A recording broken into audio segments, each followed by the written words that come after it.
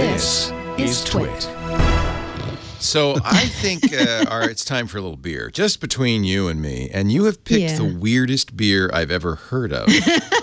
I tried to pick a very unusually named beer for the pick of the week. Well, it's from a company that makes unusually named beers. I mean, that's what Evil Twin does. They're all strange. They're all very odd names. Yeah. Evil Twin is a famous gypsy brewery based in Denmark, but also in Brooklyn, here in Brooklyn. So we get a lot of their beers here. My pick is called Sumo in a Sidecar. That's the real name. That is amazing.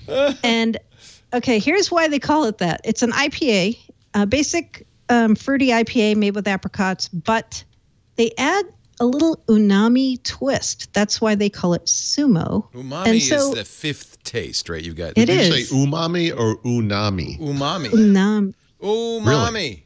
Umami. Sorry, umami. Umami. What do they like? Throw some MSG into the bottle?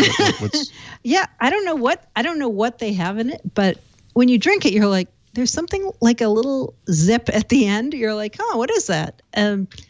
I didn't really want to look at the ingredient list because I was scared it might be like meat. I hope it's coal ash. There's some meat. Coal ash. Well, it could be seaweed. Umami is a seaweed flavor. Yeah, that's true.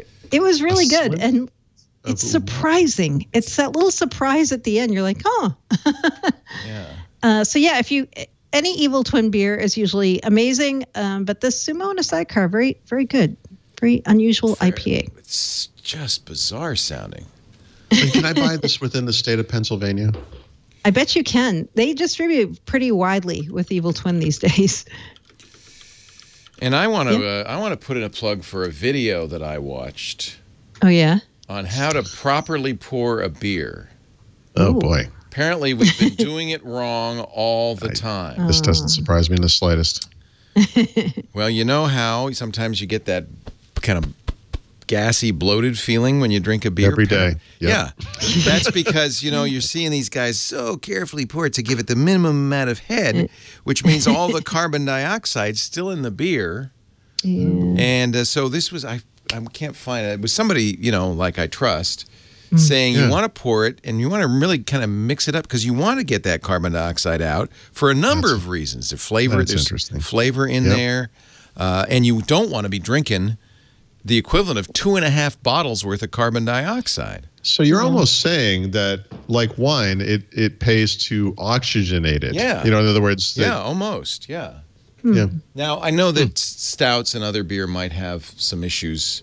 So, but I think what people have been doing, because I think maybe they got that from when you have a Guinness, you kind of very carefully, gingerly. Yeah. But I think that most of the beers that we drink, and it makes sense because you don't want that full. I don't know. They probably do it right at Rattle and Hum. I'm thinking they know exactly what they're doing.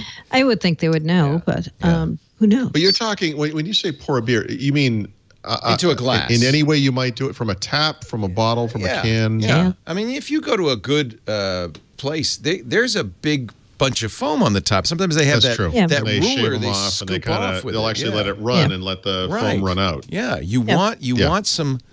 You want to get that. You want to get that CO2 out of there. And then but there's a value to it because you do get some of the flavors are coming up in there and so forth. Leo, I believe it. Ask them at Rattle and Hum. In fact, what I would suggest is have them pour 4 or 5 glasses. I agree. Just as a test. Just as a test. Check it. Yeah. There's no reason to charge anyone. It's just a test for science.